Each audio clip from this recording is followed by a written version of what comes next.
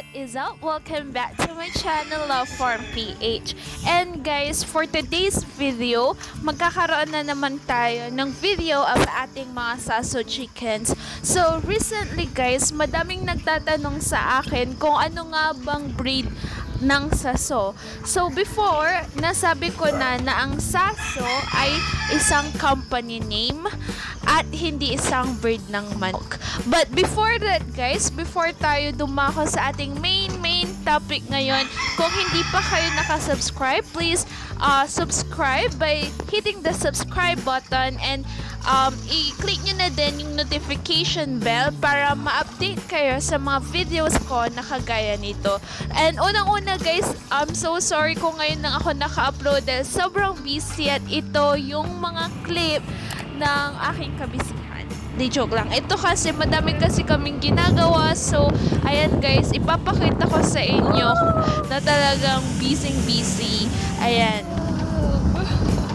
Kaya pasensya na po kung ngayon lang ako naka-upload. Alam ko guys, late. But before tayo mag-start sa breed ng SASSO, pag-usapan naman natin ang 3 kinds of breeding. So, the first one is the normal breeding wherein a first generation hen and a first generation rooster mate together to make second generation is a second generation hen plus first generation rooster mate together to form third generation chicks. So, yung second generation means daughter niya, and then the last one is mixed breeding wherein first generation BPR hen plus first generation SASSO rooster will make SASSO BPR chicks first generation. So I know medyo mabilis yung explain ko dun guys, but I will further explain it later. And the reason why sinasabi ko yun is because the SASSO chicken kasi guys is nagfo-fall siya under the category of mixed breeding. So kapag sinabi nating mixed breeding, kung ang isang lahi hinalo mo sa isang lahi, magkakaroon ng panibagong lahi wherein that one will not be third generation but magiging first generation na siya. Kagaya ng SASSO BPR chicks. So, itong SASSO chicken, same case with them, guys.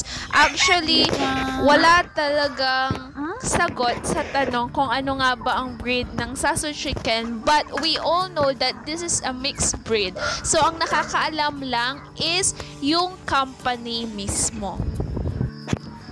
But wait, guys, don't go pa because SASSO chicken has different strains of chicken, so they are not breed but strange. And in my case, my SASSO chicken fall under the category or the strain SA51A. So yun guys yung tawag dun sa SASSO chickens ko. So nandyan guys yung characteristics ng ating SA51A female breeders. Ayan sila guys. So ganyan na ganyan yung itsura sa aking mga SASSO chickens. And mostly guys, napansin ko na talagang totoo to guys. And here are the technical data in which pwede natin siyang malaman kung gaano ba yung aabutin na kilograms ng ating mga manok in a certain age. So, yan guys. So, bali yung nakakita nyo ngayon ay aking mga SASSO chickens na almost 3 months na guys by October 23.